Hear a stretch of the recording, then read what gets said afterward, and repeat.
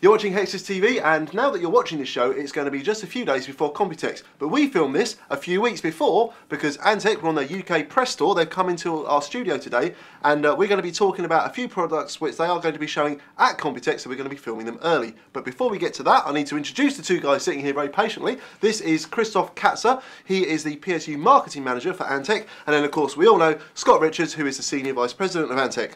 Guys, welcome to Hexus TV. Thanks a lot for having us here. Thanks, Nick. Always good to be here. Thanks. Actually, it's the first time I've been in the studio, I think. It is first time in the studio because we've normally filmed you down in London, haven't we? London or at one of the trade shows. Yeah, Computex. So very happy to be here. Yeah, finally get you on our sofa. Yeah, exactly. That doesn't sound. It's very weird. comfy, let me tell you. These guys have more money than they pretend. I wish. It's just stuff with the bodies of falling. Okay, now these guys are ready to talk about a thing called Mythbusters. So, Christoph, Mythbusters. I know of the TV program Mythbusters. Is it anything like that? Do you blow stuff up? Yeah, actually not we are blowing stuff up, right. but yeah, we try that people not blowing stuff up, so... Okay, what is Mythbusters all about though? Yeah, we just figured out when I came into Antec, we figured out there's a lot of wrong information in the internet, and we just try to in a very unbiased way to get against these myths. Yes. Okay, and this is all relates specifically to power supplies, I'm guessing, yeah? Exactly, yes, yeah, okay. Since I'm power supply marketing manager. Yeah, the title kind of gives it away, doesn't it? Let's be careful, though. We don't want to really call it Mythbusters, I think. We want to call it PSU Myths Busted. Oh, okay, right, okay. For a legal issues. Yeah, okay, so we're just going to watch, they have no trademark. Right, okay, so it's Myths Busted, yes. Okay, and it's related. So give me a couple of big myths that are out there. Is expensive better? No. Okay, that's one. Just not necessarily. Yeah. Okay. So what we are actually on our first myth, we're taking care of single and multi-rail power supplies is a very big issue, and we feel it's very important to educate the users about it because they just take it for granted that single rail power supplies are better.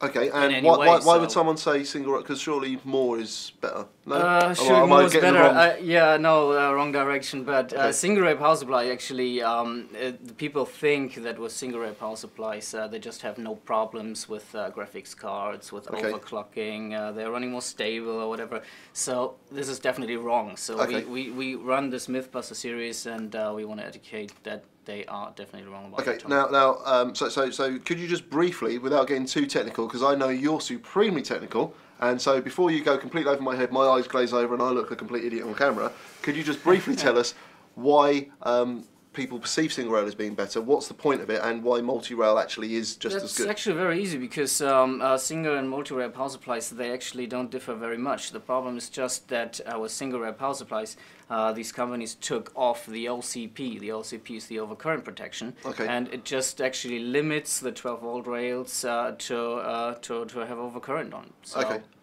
this is actually the basic part. And when you don't have any limit, it's just like you don't have any brakes on your car, for example. You don't have any limit on the 12-volt rails, and then they are running supposedly better with graphics card today. Okay, so it's basically about the graphics cards drawing more current, and rather than redesigning the power supply to supply more current on the rail, yes, exactly, they're just taking off this protection so that they can then overvolt the rail. Exactly, yeah. Okay, gotcha. Yeah. Wow, I actually knew something. I'm quite impressed with myself. So, Scott, I've got to ask though, surely this is all just like a marketing campaign for Antec, or are you actually just trying to be a bit beneficial to the community as a whole? Well, both. Because we think a well-educated consumer will tend to buy our product. And so we think if we can put unbiased information out in the marketplace that helps address some of the preconceptions that people have, and then explain why Antec makes the product design decisions that we do. For example, we have not built a single rail 12-volt power supply, or I should say a single 12-volt rail power supply, sorry for misstating that, because we think the overcurrent protection is an important safety feature, as Chris was just saying. So with this myth out there that somehow it's more powerful or will perform better, which does have a very, very small basis in fact with some early graphic cards maybe 4 or 5 years ago, but it's completely not true any longer, that we've continued to build the multi-rail power supplies because they're safer, and we just want people to know why. Okay. All right, and so basically what you're doing, you're not really saying, so in a way you are saying buy Antec, but you're not going buy Antec because we're the only people that do it. No, because other people do it too. I mean, ones. we have one or two competitors that like us have not given in to the to the single rail design because it's easy to stampede because the market is demanding it in some way because of this misconception. So instead of giving into that, we want to explain to consumers why we continue to make multi-rail designs. So don't buy the bad ones, buy a decent one, and you make. Well, them I'm not saying that single rail designs, the companies that make them are bad or they're cheap or anything like that. Because as Chris said, they're the same essentially. It's just one has protection, the other doesn't. I got you. And it's like we use the analogy of having circuit breakers in your home. You could go 10 years at home without a circuit breaker going off, but when it does, you'll be glad you have the protection. And it's the same thing here. Airbags in your car type thing.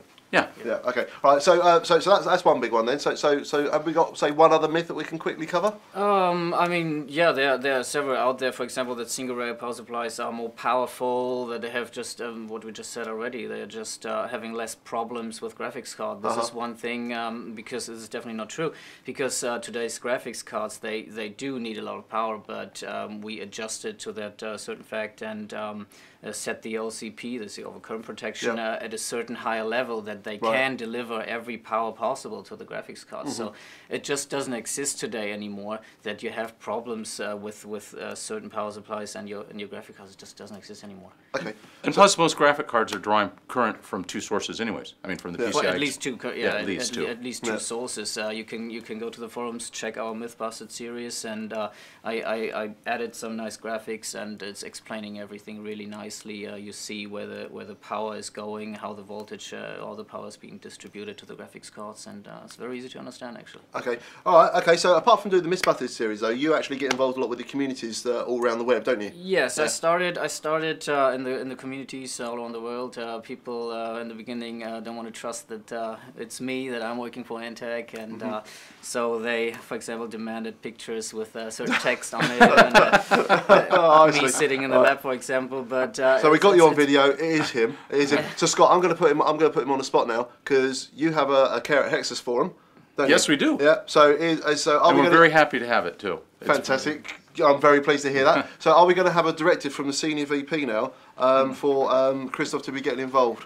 Yes, everybody Certainly. at Hexus, if you want to talk to Christoph, go into our Hexus forum and he'll be there to answer your questions about power supplies.